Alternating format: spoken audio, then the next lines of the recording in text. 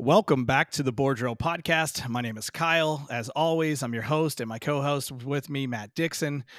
Just letting you know, we have a special episode tonight. If you are one of our listeners that's outside the state of Florida, kind of bear with us because we are meeting with the representative from the Florida Coaches Coalition tonight. Basically, our mission statement, as always, is to help high school coaches in the state of Florida and around the country. And we have a particular issue here in the state of Florida, and it's coaches' pay. So tonight we have a representative. That's Dr. Andrew Ramjit, and we're going to talk to him about all the issues going on and see if we got a solution that's hopefully on the horizon. Matt, I know you got a couple comments on this early on. Yeah, absolutely. And Coach, I hope that even if people are outside the state of Florida, they can take something from this. And I know there's other states that are underpaid as well. So hopefully they can learn something from this and see the action that's being taken in the state of Florida. I myself, as a former head coach here in the state of Florida, this has been needed. It's gross what is done to coaches as far as coaching pay and compensation. And it's something that needs to be handled quickly. We've seen a plethora of talent leaving the state of Florida as far as coaches, and we need to put a fix to that and stop the bleeding from within. Yeah, no doubt. And just like Matt said, we're two former coaches from this state, so no one knows this mission better than us. But we didn't take up the torch, but our guest tonight did, and we're happy to join him in his mission. So, Andrew, go ahead and tell us about the Florida Coaches Coalition, kind of what your mission statement, your goals are, and mainly why you care. Why did you take this upon yourself in your organization? Well, Kyle, Matt, thank you very much for having me on tonight. Very much appreciated. The more people that, know about the cause, that know about the lack of compensation for coaches in Florida, I think the better it is. And it actually helps the cause of what we're doing. We were founded December 2021. At that time, I was the county athletic director in Brevard County. And in the span of a week, we lost 4 coaches, two of whom decided to go out of state. And they were great coaches as well. And just what they did for the community and all that kind of stuff in Brevard was great. And just to lose those coaches was just a big hit. And when I spoke to them individually, they told me that it all came down to compensation, right? And I was upset at that point. And, I had been in the job a little less than a year. And one of the main reasons for taking the job was to try to fight for coaches' pay. So I created a Twitter account, and it only had 1 follower, which was my personal account. And I made a post, right? Before we were the Florida Coaches Coalition, we were the Florida Coalition for Higher Coaching Salaries. And I made a long post about enough is enough. It's time for us to stand up. And I liked it from my personal account. I shared it. And within 2 weeks, we had over 500,000 views. We had college coaches, high school coaches just liking this thing. And this thing just blew up, went viral. From there, we've been building the coalition. From that point, we're up now to 13,000 coaches. Mainly football coaches, but our membership ranges from basketball, baseball. You have lacrosse and bowling coaches, other niche sports in the state, water polo, because they believe, the coaches believe in what we're doing, and we're actually getting results in our approach. I have, before I get into, my personal journey, funny story, when we came out and we were putting out our stuff on social media, I had a coach in North Florida reach out to me. He's like, "You guys are doing this the wrong way. If you want to go about doing this, you need to do this, you need to do that." I said, "Well, Coach, with all due respect, how long have you been coaching in the state?" "I've been a head coach for 25 years. "Well, Coach, what have you done in those 25 years to better the compensation in the profession?" It's true. He ate crow on that one. Right afterwards, he said, "You know what? You're right. I don't have any grounds here to say anything." Yep. So our approach is very much in your face. And, we really speak on facts. I'm a big data guy. I'm outside of coaching, I got a doctorate in education. So I'm very big on data. So a lot of what we do is data driven, right? Back to me a little bit. I started coaching in the state right out of college, down in South Florida, Parkway Academy, the 2011-2012 school year. I took an assistant coaching job under Anthony Harris. He was former Dolphins linebacker. He loves to tell everyone at the time he was the third leading tackler in Auburn history. I think he's, somewhere down that line now. He's not number 3 anymore. But I remember getting my first paycheck, man, and 2 weeks as an assistant coach after taxes, it was $112 and some cents. I said, what the hell is this? And from that point on, it was kind of like, I need to find some more information about this because this isn't right. All the hours that I was putting in as an assistant, reviewing film, drawing up game plans, it was crazy. It was mind-boggling to me. But at the same time, it was my first year in education. So coached another few years in Broward and then moved into the school administration route. Moved out to Orlando 2018, went back into the classroom, and I got onto the staff at Cypress Creek High School following year on the Lake Nona staff with Anthony Paradiso. And during COVID, there was an opening for a county AD position in Brevard. I said, well, shit, it's an hour away, but you know what? Let me apply anyways because somebody has to do something, because I spoke to so many athletic directors during that time and everybody kind of gave up on it. And they essentially told me it is what it is. That's Florida.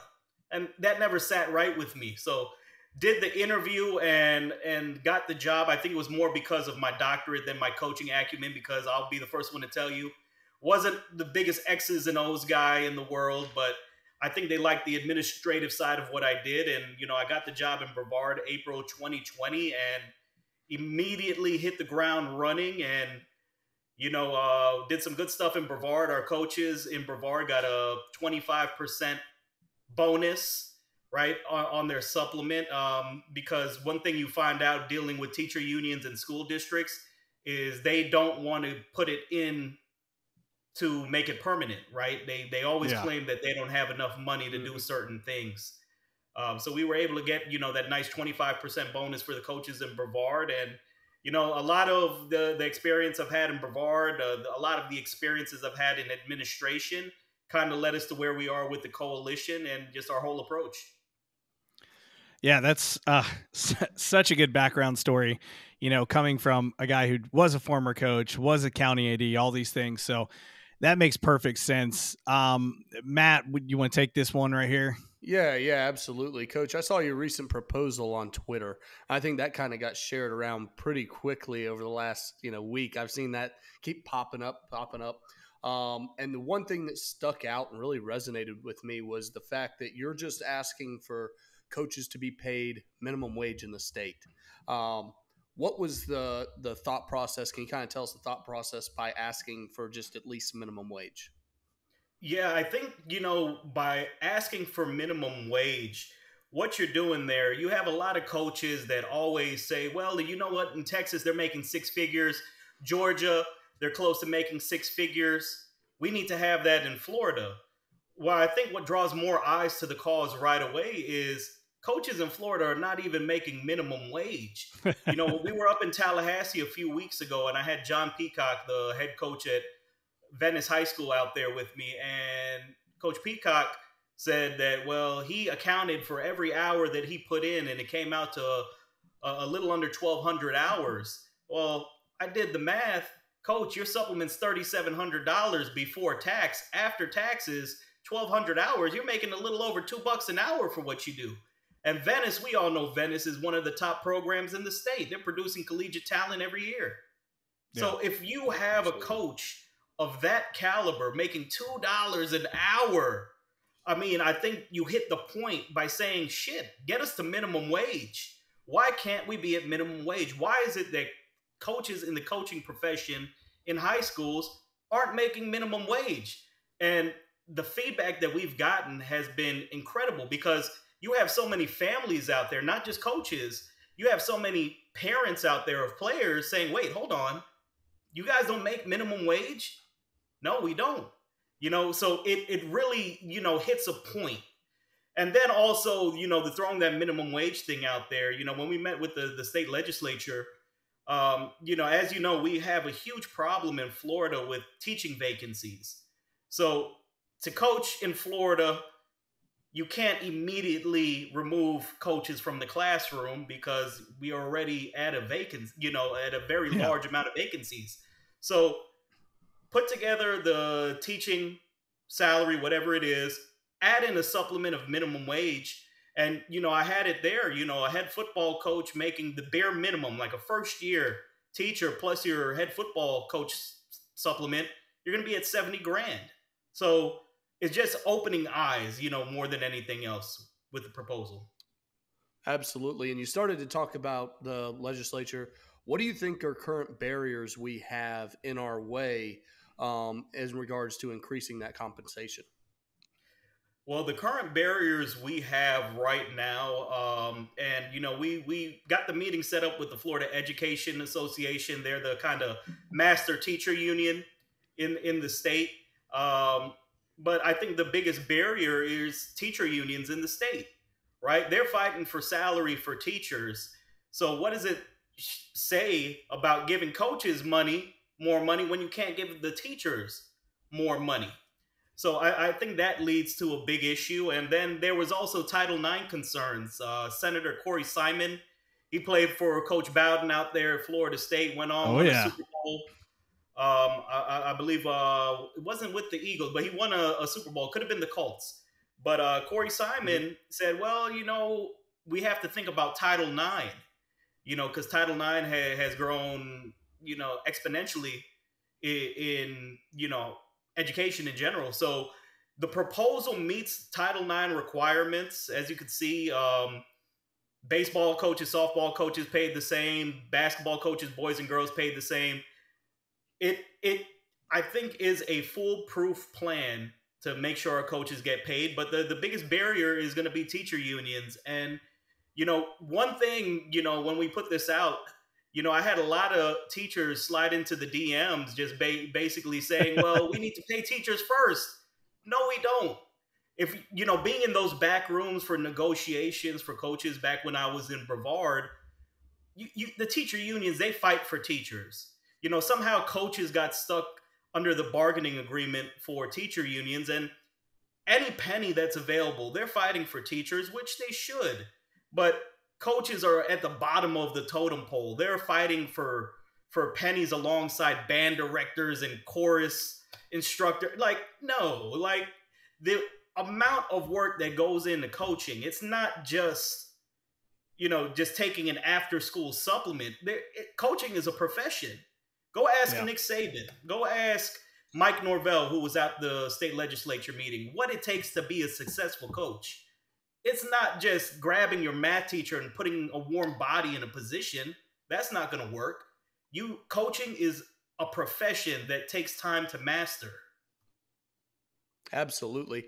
And you said something that really just kind of set a light bulb off in my head. It's almost like we've been told it's just a stipend. You take the stipend, that is what it is, and you move along about your day.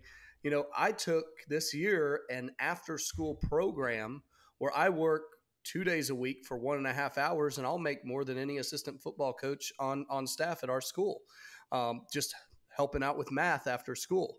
And that's like a low-level program. And it's just incredible to me in my mind that I can go do something like that instead and increase my compensation. We talked real quick about legislative. Is there any legislative or policy changes that you guys are actively pursuing with the state? Yeah, so what we're trying to do right now is make sure that there are minimum hours required for coaching supplements. So right now, there is no set standard, right? So Alachua County, for example, they only allot 244 hours for a head football coach. So they pay them based on 244 hours. Like, that's get insane. Out of here. 244 hours? That's a couple weeks. That's 3 weeks. That's a gross misunderstanding of what is going on at your school. It's, and this supplement, program that school districts implemented, it was implemented in the late 70s, right? And it's outdated. It's almost 50 years old. high school athletics has grown to a point now where, I mean, you can't be hired for a coaching position. You can't walk into a head football coach interview and say, hey, you know what? I'm just going to coach for the fall and I'm going to take the spring off. I'm going to take summer conditioning off. You won't even be given a look for the job, right? I mean, the hours that go into coaching, especially coaching football, I mean, we took a poll of coaches throughout the state and we've been accumulating data for the last 2 years, and it ranges anywhere. The lowest that I've seen from a head coach was 1,080 hours, and the most that I've seen was 2,400 hours, right? So it really, like Alachua County, to say coaches are only allotted 244 hours, that's only a fifth of the lowest amount that we received in our polls, which is absolutely ridiculous. No, it's just like you say. I've had a couple head coaching interviews. I was a head coach for a year. Matt's done it, and I talk with a lot of coaches that are going into head coaching interviews. And when we lay out the materials for a head coaching interview, right, we're building 12-month schedules. We're talking about equipment ordering. We're talking about all these different things that coaches do. And I laughed at what you said. How nice would it be to be like, oh, summer sketch? No, we take the summer off. We're good. We're just going to coach in the fall and we'll do 3 weeks in the spring and we're done. I mean, right. That'd be the easiest interview ever. But like you said, you're not getting the job if that's how you go into the interview. So that's pretty wild. Absolutely, man. And the one thing, and maybe we could touch on this a little more, is, what these school districts don't take into account is coaches are putting in so much time unpaid to make sure that these kids are successful, that it takes a toll on their family life. It takes a toll on their mental health. Those are the things that are never talked about. And with the coalition, those are things that we focus on too. Getting coaches free mental health resources, getting them, family counseling, whatever it is, that's what we're here to do for coaches. But I mean, if we joke around about it, a lot of coaches are divorced. People don't realize that, and the reason that they're divorced and they've lost their families is because they love what they do. They love their profession. And the amount of time it takes them away from their families is ridiculous. Like me, the reason that I got out, it was starting to cause some issues in the marriage, and I have 3 little kids, right? At the time, I had 3 kids under the age of 5. So it's kind of, one of those things where you kind of have to draw the line. Am I picking my family or am I picking my profession? Yeah. And just like you said, much like teachers, we also spend money on our players. There's not a coach that I haven't met that hasn't bought PB&Js or, brought some extra food in or do something like that. So it's so much more than just the time we spent there. It's all the investment that we sink in there. How about driving kids home after practice because parents can't pick their kids up? Oh yeah. Come on, I was just having a conversation with my neighbor about having to take, players home after practice because their parents weren't around, and I wasn't waiting at school until 10 o'clock at night because I had to get home to my family. So you know what? Everybody hop in the minivan. Yeah, no, it's Coach. There's so much in there. So I want to pivot here a little bit. When we went over and we remember a couple years back, there was this big push for the refs to get pay raises. And the one thing I remembered was the FHSAA backing these refs to get a pay raise. Did we see any of that? I really haven't noticed the FHSAA really entering any kind of a role with coaches' pay raises. Can you talk a little bit about that? Yeah, it's an issue that they just want to wipe their hands clean of. When it came to the officials, they stood up for officials. And I remember this was December of 2022. And this was the state high school championship game. It was Cocoa High School was out there. So I was out there for the county, and Craig Damon was on the sidelines, and I was chopping it up with Craig. And, I said, Craig, what are we going to do about coaching salaries? What are you guys going to do? He's like, what can we do? We can make a statement, but that's not going to change anything. And I love Craig, love what he's done, except for these, last few weeks with the football classifications. But if you're in that position, you have that platform, you need to make a statement. Yeah. It goes a long way with coaches. It goes a long way with people that you may not even think are watching. So if you have that platform, you need to make a statement. Yeah, no, we're with you. And that was the one thing I noticed. I said, people tweet about it all the time. They say, what about the FHSA? And we know the Florida high school football Twitter always says, well, they don't have anything to do with this. And a lot of people, I'd look through the comments, and a lot of people are always like, but they had something to say about the refs getting erased. So why wouldn't they have something to say about this? So I agree with that. And I was probably the first one to call them out on it. And and with the coalition, we made a post, that I created that said, what would happen if coaches decide one day to strike and not participate in any FHSAA sanctioned sport? What would happen then? Are they going to make a statement? Like, what would they do in that situation? What would schools do in that situation if coaches banded together and said, you know what, we're tired of this crap, we're not coaching anymore? But yeah. the thing here is, with Texas, a lot of what we've done with the coalition is based on the Texas High School Coaches Association. THSCA. Right? It's a great organization. Dude, coaches are required to join. Like, coaches, that's like a full-fledged union for coaches practically. I mean, why can't we have that in Florida? And a lot of it goes back to the history of things here. FACA, when they were created, they none of this was an issue. And, part of what led to our creation, even when I was a coach, I, was a member of the FACA, the school paid my dues. All I got in the mail was a liability card. Yep. I never got a single email. Coaching in this state for almost 10 years, I never got a single email from the FACA. Not saying anything bad about them, but if you're the Coaches Association of the state, you would think that you would make a statement on this. You would think you would come forward and fight for the coaches. And that didn't happen. So I said, you know what, I'm tired of this. And, coalition got started. Yeah, no. And, I've had a unique perspective. I got to go to the THSCA coaching school a couple of years when I worked for Huddle. Nice. So it's a big convention. It's like AFCA. It's actually bigger than AFCA because it's all the Texas high school coaches. It is a massive convention. All the coaches go there because they're a member of the THSCA, so they get admission. There's a bunch of vendors there. There's all these different things there, teaching sessions, everything. There are sessions for their wives. There are sessions for the kids. Yep. Everything there. It's such this fantastic organization. And I've always said, why can't we have that in Florida? Why can't once or twice a year we have this huge convention that everybody goes to?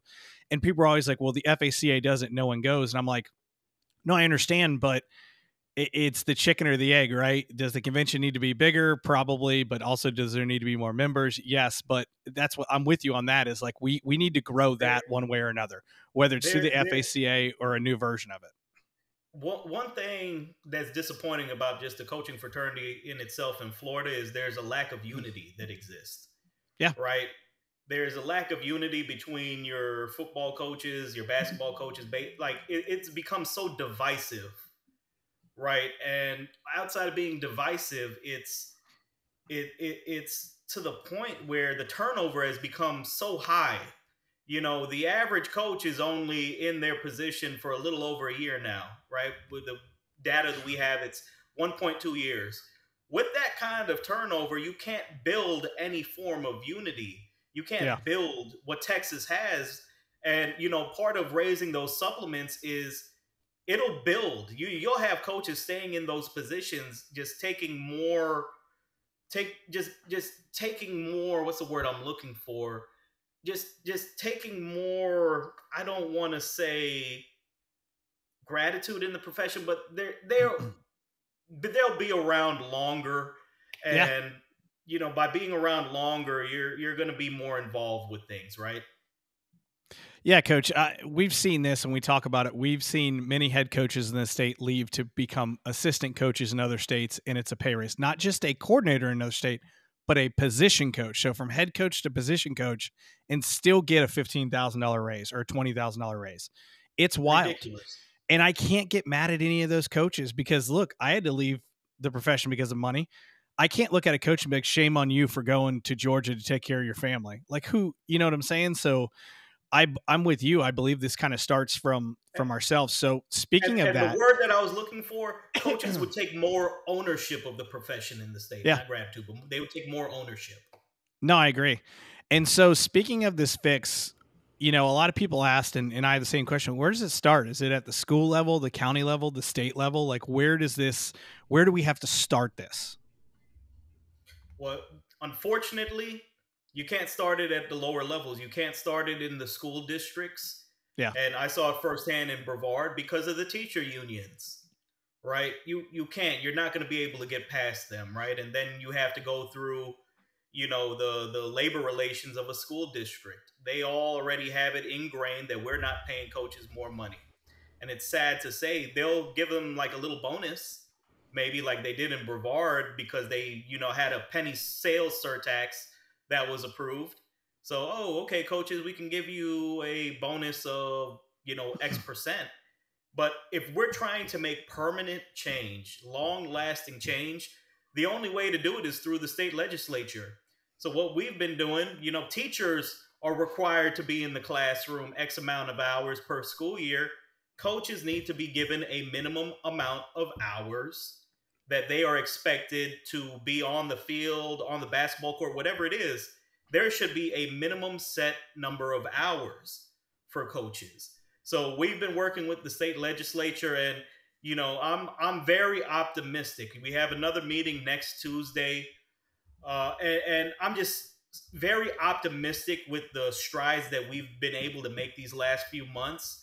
And with the momentum behind us now, I really think that, something's going to get done. And, I know Dan LaForest, let you guys in on this a little bit, but what we have planned is there's going to be a state legislative hearing at some point.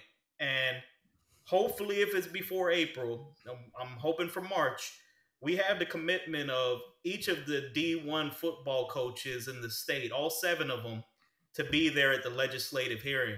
They've all never been in a room together before, but this is something that they believe in. And they know the impact it has on the students. They know the impact it has on their programs. They've all given their commitment to be there when that hearing happens. And when that hearing happens, it would be massive. It would be huge. Yeah. I'm talking about the ESPNs of the world now covering this and just getting national headlines. No, and that's such a big thing. And it would be cool to have all those coaches in the room. Just make sure Mr. Norvell's at the head of the table there. Yeah. It's funny. So after we had the meeting in Tallahassee, and we put up the pictures on social media, and I know Coach Peacock put it up, next day, I had the director of player personnel from 3 of the schools reach out to me like, why didn't you let us know? We would have been there. I was like, guys, I'm not trying to bug you guys on a random Thursday to go up to Tallahassee. You're at recruiting. Yeah, he's right there, right? Great. So, that is I was like, you know what? When we have this legislative hearing, we're bringing everybody in. Everyone will be able to give their input. And I just think that makes such a strong statement.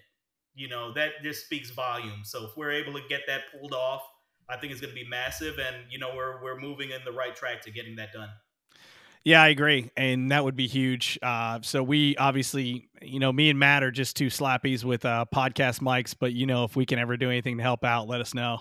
If they'll let us in the Capitol building, we'll go do a live podcast. They'll let us in. I'm just kidding. They won't, but let's do it, man. And, more so than anything else, it's about educating the general public about this, because again, the average mom and dad, they have no idea what coaches make. And the more that they find out the information, the more, families you can get on your side.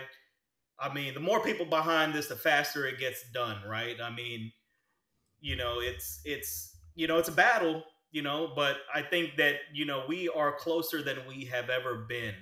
And, that's been the goal, once, we just got to get to the finish line. And I see light at the end of the tunnel. It's about just getting there. Yeah, no. And it's awesome that you picked up this cause. All right. So how can people that are interested in supporting this cause get involved? How can they contribute to the efforts of the Florida Coaches Coalition? Yeah. Visit us on the web, floridacoaches.com, or on Twitter @PayFLCoaches. Best Twitter tag ever. Yeah, PayFL Coaches, right? And it's the truth. And, it's crazy. When we got started up, we had coaches from Utah. We had coaches from Louisiana, New Jersey, all over the country reach out to us. asking us, how can we implement this in our state? Because a lot of other states are facing the same issue. But get this, Florida now ranks 50th in all states in the United States when it comes to coaching supplements. You're telling me South Dakota, North Dakota, nothing against them, they don't have any football talent like we do. You're telling me those coaches are getting paid more money than our coaches? How is that possible? Yeah. Right. So what I told those coaches in those states is, once we get what we need to get in Florida, we'll help wherever we can. But, again, I think we're closer than where we've ever been. And when we started this up, and I started this up December 2021, never thought we'd make so much progress so quickly. But I think this time next year, I'll be on the podcast with you guys, and this would have just been passed by the state legislature.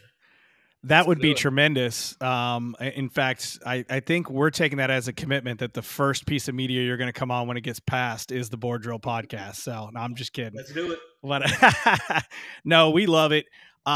Look, everything that you said, we love. We're your target demographic, even though we're not coaching now. We're huge fans of this. We will do anything we can to push it forward. So if you're out there and you're listening to this, you're seeing some of our clips on Twitter, retweet them, get it going, make sure we raise the awareness and we get all of this going. If you have any other questions for Dr. Ramjit, let us know. You can email us at theboarddrillpodcast@gmail.com. You can DM us on Twitter. Obviously, you can also reach out at Pay Florida Coaches on Twitter yourself. But if you need any help facilitating your questions, we're happy to do that for you. Matt, real quick, do you have any other parting words before we give Doctor the floor? I think that coaches need to believe in this cause. I think a lot of coaches kind of right now are just kind of wishful. It's just kind of a pipe dream that this is going to happen. And I think that they need to get behind this and, this should be a call to action for all coaches to get out and spread the word and let people know exactly what's going on and how they're getting compensated. I think, like Doctor said, there's a lot of people that have no idea. Parents, players, even a lot of teachers around the school don't really understand the lack of pay there for coaches comparatively to how many hours they're putting in for their profession. So I just appreciate everything you're doing, and I'm excited to see it. I'm excited to see this go down. No, yeah, absolutely. We're big fans. No, I appreciate it, man. And, one thing about, us at the coalition, no one's making money off of this, right? I'm not making money. Our staff, they're not making money. We're all former coaches, football, basketball, and we're doing this for the love of the profession and to make inroads for the coaches in the state. So, again, to anyone that's listening out there, there's strength in numbers. The more supporters we can get behind the cause, the faster things will be enacted in the state. I guarantee it. And it's proven, it's been proven time and time again. There's strength in numbers. So, anyone listening out there, feel free to visit us, floridacoaches.com. Sign up for the membership. It's free. Get a lot of cool stuff. And visit us on Twitter, because that's our number one platform for disseminating information, at Pay FL Coaches. Don't just visit, make sure to follow, turn on those notifications, all that good stuff. Again, we'll also post this on our social media and our YouTube as well. So if you're watching this on YouTube and you want to know the links, there down below in the description. So from me and Matt, we really appreciate you coming on. Thank you so much. And hopefully we get this pushed through and we get these Florida coaches paid. We will. Guarantee it. Absolutely. Love it.